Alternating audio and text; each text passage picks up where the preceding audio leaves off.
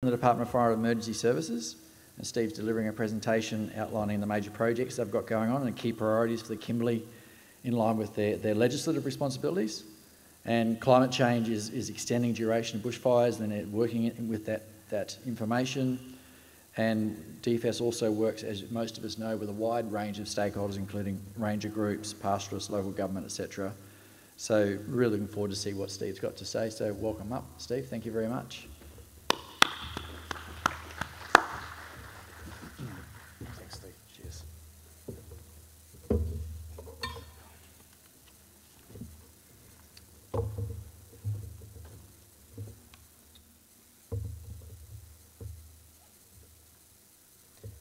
Good afternoon, everyone. Sorry, technology. Thank you very much for having me. Firstly, just like to acknowledge the traditional custodians throughout Western Australia and their continuing connections to land, waters and community. We pay our respects to elders past and present. My name's Steve Longo. I'm the Acting Superintendent for DFES in the Kimberley. I'd also still, just before, I'd like to acknowledge the Honourable Peter Foster, MLC, and also Shire of Wyndham East Kimberley President Dave Menzel, and everyone here today. So thank you very much for giving me the opportunity. Myself, I've been a firefighter and officer for 24 years. Of the last 10 years, I've been up here in the Kimberley and Pilbara. You know, I've been working up here for those last 10 years and been involved in fires across that landscape. Sorry, I just find my clicker. And so, yeah, on behalf of the Fire and Emergency Services Commissioner, Darren Clem, and the Substantive Superintendent, thank you very much for giving me the opportunity to come.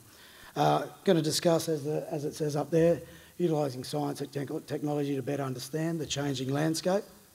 And I think we all know that the landscape is changing and is changing ongoing, and we do need to continuously improve, as we've spoken about in all our methods.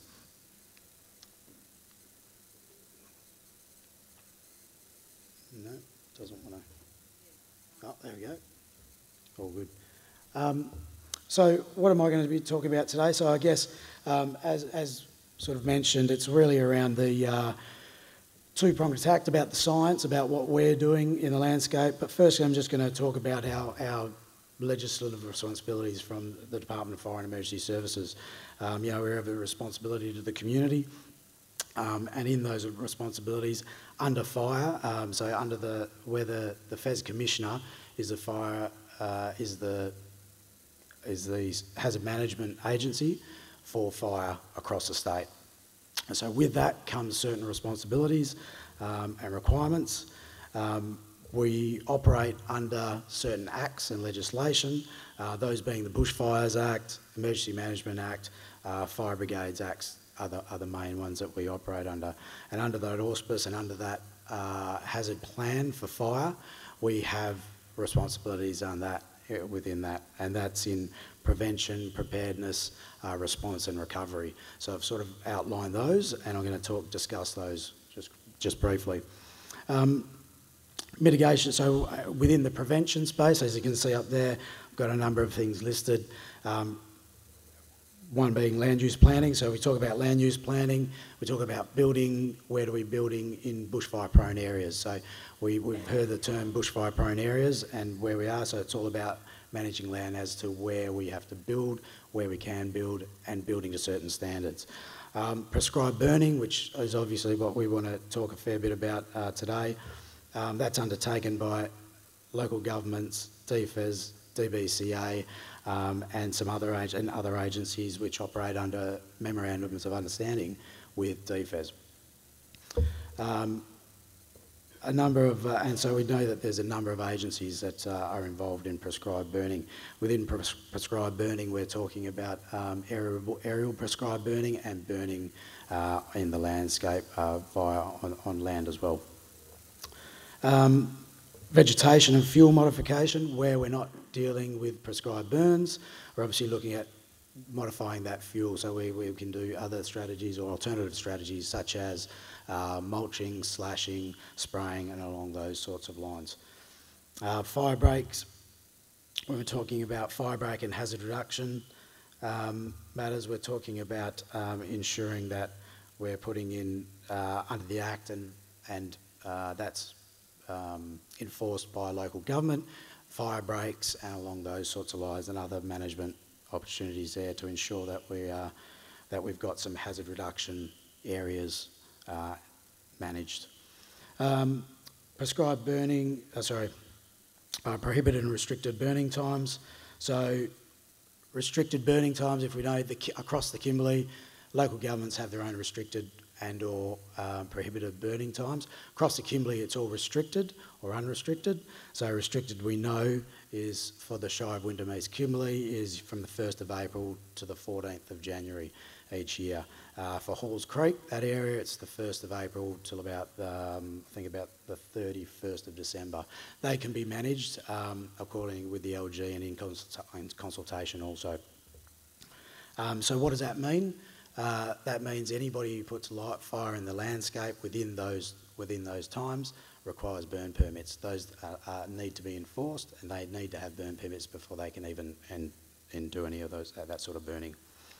Total fire bans. Okay, we don't tend to have too many of those up here. We have, well, touch wood, this year we haven't, to my knowledge, just yet. But total fire bans, where the FES Commissioner comes out through a risk assessment of what's going on, weather conditions, number of fires that may be in the landscape at the time, dictates that with no fires, we'll have a total fire ban day in relation to ensuring that we're not going to exacerbate fires that we have in the landscape or get any uncontrolled fires if they get out.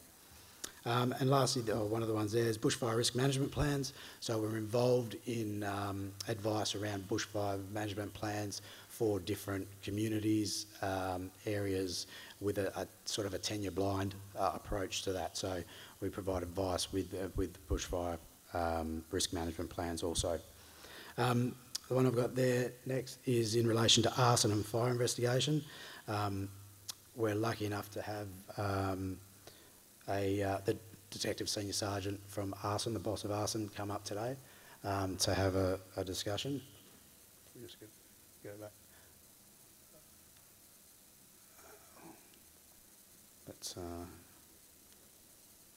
There you go.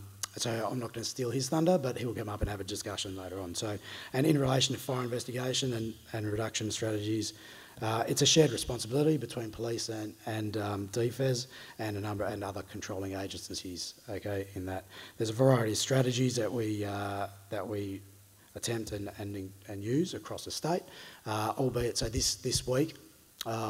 I've actually engaged in some regional briefings with DFES and between WA Police and our fire investigation unit. So we've all this week started from Broome. We had a volunteer leaders forum down there, and we've started progressing up through the Kimberley, finalising in here tonight, talking to all our volunteer units, police and other ranger groups that have been in those areas, so Fitzroy Crossing, Derby, along those more arterial routes, as we've come up and having the discussion about arson, fire investigation and what we've got in the landscape at the moment. Also with those bushfire arson investigation strategies, which is like something like Strike Force Vulcan, which I'm sure Tom will have a discussion about, which is more metro based. Excuse me. We also have the Juvenile Family and Fire Awareness Program. So one of those strategies is all about education. We know there's a number of deliberately lit fires across the state all the time. It's all about engaging the community and trying to stop that, okay? And that is one of those programs is using the JAFFA program, which I've got some pamphlets out the back if anybody would like to come and have a discussion. It's all about having that one-on-one, getting that person that's, or that child that's had those issues and has been lighting fires. It's about trying to engage and educate with those people. We've also got extinguish arson signage, arson scheme, arson reward scheme, and obviously the Crime Stoppers number to be able to report those in. So in preparedness, so when we're talking about preparedness, from an agency perspective across the state, we use certain policies and procedures internally. That the biggest one being that we have the WA Fire and Emergency Services Wayfarers Manual. That is our operations manual in how we manage fire across the state in regards to incident management for all management across those fires and those emergencies. Not just dealing with fire, obviously, but we are talking about just in general earthquakes, all the hazards that we are responsible for, which there are a few. From a regional perspective, we have regional and district arrangements. So with DBCA, we have an ongoing, we have memorandums of understanding, and we also have interagency agreements where it's mutual aid. We all assist each other in fighting these incidents and fires. From a local perspective, we have local emergency management arrangements. They're within the LEMCs, local emergency management committees, which are local to each shire. So we all sit on that as an emergency services, and we all have a buy-in as to how we deal with those emergencies across our government areas. For fire weather forecasting, so we have a dedicated, DFES has a dedicated fire weather and weather called SOCMET. He's a state operations centre, Bureau of Meteorologists. So he's there, or she is there, dedicated to DFES and produces fire weather, outlooks, all that sort of information for me and us as for any incidents that we need. From a preparedness, from a local level, we also have resources that come up specifically for these high fire seasons. So we have fleet and resources, be it personnel and vehicles, to be up here to be able to combat fires that would get into in the areas on the dry season. In the late dry season. So where we're at with response. Okay, so response is a major part of DFES charter, and in regards to response, you know, we respond to strategic priorities, and they're listed there. The greatest one being, and in regards to the protection of life. Okay, so it's the protection, preservation of life. This is fundamental, and the overarching strategic control priority for DFES. But if you can see down there, there's a number of those, but they're including protection of critical infrastructure, community assets, residential properties, assets supporting individual livelihood and financial sustainability, protection of environment and heritage values. Okay, and how do we align to these?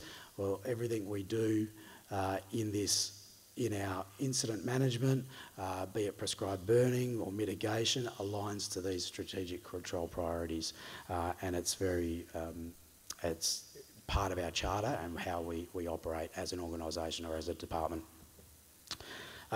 What's weighed heavily in the last few years, so back in 2013, there was a transfer of control of from local government to DFES in regards to their bushfire fighting and local government appliances. So the bushfire brigades, so we and the Pilbara are the only areas in the state which have full control over the bushfire brigades as well in regards to response. So the local governments all got together and decided, look, we're struggling here, we really want some assistance, can you help?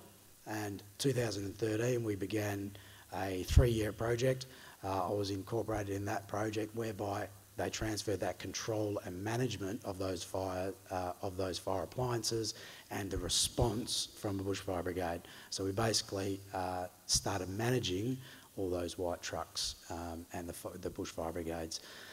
Look, it's been very successful. I then rolled it out down in the Pilbara also, so I was down there and instrumental in that. And I have to say, it's been hugely successful. Local governments are really well speaking about it, and we'll continue with that project. Or it's no longer a project, it's actually a memorandum of understanding that legislatively Bushfires Act covers certain things. There is amalgamation of the Emergency Management Acts and the Emergency Acts which is occurring. That hasn't quite finished yet, so that's why we still operate it under a memorandum of understanding. So in the recovery phase, so if we're talking now about recovery, We play a role in recovery. Traditionally, we would suggest that it was always maybe back on the local government for recovery, but for recovery, if you can see with Cyclone Seroja and things that have happened in the past, we are really heavily involved in recovery now. As the controlling agencies, we have a role in the relief of recovery and for relief and recovery during emergencies. We communicate with the local recovery and state recovery coordinators, so we work hand in hand. And this is while incidents are still running. So while incidents are running, we are starting to collect data and collect that information, and what we call a critical, an impact assessment, and that's ongoing. It's a rolling document, so when we hand over control or assist in handing that over to local government, that we're not just giving them a big pile of trouble, we're documenting that and we're actually doing our best to aid in that recovery process. Yeah. So that's one of those roles also. We also now have a dedicated resilience and recovery section, which operates under the SEMC, so Strategy and Emergency Management Command. So I know it's probably a little hard with the it's not really that big, so you might not be able to read everything, and I know it's a bit bland in that sense, but I want to talk a little bit about now the science and technology component in regards to what we're doing at the moment. So I'm going to talk about briefly understanding the landscape and the fire frequency, the late versus early season fires in the Kimberley and what we do. The bushfire seasonal outlook, which we produce, the DFES, what we produce. Look at the Australian Fire Danger Rating System, which is now incorporated and has been rolled out across the state in line with Australia warning systems now. Our aerial prescribed burning and how we operate within that space. The remote bushfire investigation, so that aids us in discovering where deliberately fires or fire ignition points are, so we can use remote sensing, and ongoing research and other technologies. So understanding the landscape and the fire frequency, our state we know is very large. They rely a lot on local knowledge, science, field sampling, and satellite technology to understand the current conditions and change in the climate and landscape. For awareness, we continue to monitor, study and collaborate with a various amount of stakeholders across the state. Understanding this changing landscape, we want to learn from the past to try and improve the future. Through data, we can learn the frequency of the fires in the landscape, and through that we can then learn ongoing from there into the future. In regards to understanding the landscape, the fire frequency in that late and early season fires, you can't really see the figures that we've got up here, but it's talking about in past years prior to carbon farming, and then while we have had carbon farming involved, how we operate. Most fire managers plan to burn early in the dry season, okay, when it is, and that's usually between the March and July, which is seasonal, and we try to achieve those cooler burns that are less likely to kill trees and shrubs in that time. Okay, reduce overall pasture production in the year of the burn. We want to reduce that production of perennials, especially burned often, and grazing resumes soon after fire. We want to look at producing less greenhouse emissions than those late dry season burns, and with those devastating effects that they can, and reduce the risk of bushfires later in the season, which endanger people and property. So we really want to try to manage that earlier on in the season. In 2019, we conducted a fuel sampling to understand the vegetation conditions after bushfire, and found decrease in woody vegetation, but an increase in non-woody vegetation, some up to 20 tonnes per hectare. So this is some of the research that our bushfire technical services do and is ongoing, so this is part of that. So I mentioned about the bushfire seasonal outlook. So this is produced yearly and seasonally by DFES. Again, so we put this together for the northern and southern areas of WA. It requires us to understand the season that just happened, the current landscape, and that'll help us better predict and to determine what's happening in this landscape and at present. It involves the weather conditions, vegetation, health and growth, and as well as the soil conditions, down to the deep soil about 6 metres in depth for woody vegetation, and lastly weather outlook, for that. So from community awareness and resource allocation to our high threats period. Okay, so that enables us to go, well, we know we're going to be busy at this time of the year, so this is our high threat period, our high time, we need to associate that. Got 4 minutes, is that where I'm at? 3 minutes. All right, I better keep going. So the Australian Fire Danger Rating, I won't talk too much about that other than what we are doing now with the Australian Fire Danger Rating. It forecasts and reports the danger of using up-to-date fuels, state data, spatial data and weather data, science technology. It takes advantage of a number of models now. We used to rely on 1 or 2 models. We now have a range of models and that is continuously improving, and we have data that continually feeds back into that. Our annual aerial prescribed burning, okay, so we burn, for the Kimberley annual prescribed burning, DFES annually develop annual complex burn prescriptions with fuel risk, and this is aligned to high, to medium or high, have political, environmental, social, technical and legal complexities about them, and there is a lot of planning in place with that. We have a burn objective, reduce the fire risk of unplanned late season wildfires for the protection and preservation of life, critical infrastructure and residential property protection, environmental and heritage values. This is done, the flight lines are determined through consultation with land managers, owners and with the regional DFES officer in charge and checked against the sensitive areas. The flight lines are recorded and used to determine burn review and success and incorporated strategic burns the following year. So there is a lot of planning and science that goes into this protection of heritage assets, discussion with all the stakeholders, traditional owners and landowners which occur. With remote area bushfire fighting, with the bushfire investigation, we've just got remote sensing capabilities which can now pick up where fires have started, initiating where they've burned, so we've got high-res imagery that we can get and a number of satellite imagery that we can use to better